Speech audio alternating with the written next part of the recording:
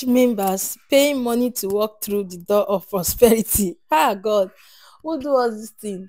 Hi, guys, and welcome back to the channel. Please do well to subscribe to the channel if you are new here. I have my returning subscriber. Thank you for always being here. Kiss, kiss. So, guys, let's discuss this. You can see this video where a pastor actually brought in a wooden door.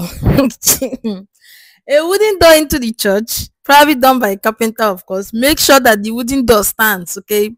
And then the pastor actually passed through the wooden door, praying and telling the members of the church that as he's passing this door, it's a door of prosperity. So as you pass through the door, you should drop money. You can see people bending down. There's a basket over there where people are bending down to drop money. And he said it's the door of prosperity. See, our pastors are even beginning to do miracles that Jesus Christ never did. Seriously. I don't know. And I don't know how members are so gullible in doing all these things. You are looking for prosperity. You want to prosper, but yet you will leave your shop that you use and make money. You will leave your business. You come and sit in church and be dropping that same money that probably you would have invested. You will see business owners who make money after selling for like 2 months. The profits that they're supposed to go and add to their capital and make their shop to expand, pastors will tell them bring the profit to church. They'll go and drop the full profit. Maybe they started a business with maybe 100,000 naira and they made a profit of maybe 50,000 naira. Instead of them to add that 50,000 to the 100,000 and make the shop to expand, because if you go back to the market and buy 150,000 naira goods back into that store, it will expand the store because it will be more than the 100k goods you bought. They would rather take that 50k and go and drop in the church so that God will prosper them. Tell me, how else will your shop grow if you don't use money to improve it? That's the problem so many Christians don't know. And I'm talking about the gullible Christians. You have seen a pathway where you can improve your store. You have told God to direct you. God has already directed you. You have opened a store, right? You have opened a business. And then inside of your business, you have made profit. That profit is supposed to be back into that business, not you eating the profit or taking the profit to church. God never asks for things like that. Go to the Bible, use the Bible as your reference. God never asks for things like that. Pastor telling you to go and put money for prosperity door, like how? A common wooden door that was done by a carpenter. I say, how do people even reason this thing? I think things like this should go more. People need to understand better that money that you are putting in church like this, it's not better you improve it, like make sure you invest that money back into your business. Your business will grow.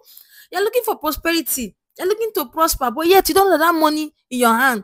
It's for you to use it and, invest in a good business, not sowing of seed all the time. And now, this is not me saying that you should not give to God. No, I am also somebody that is a Christian. I give to God.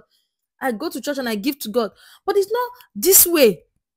Because sometimes some pastors have really, told people some certain lies.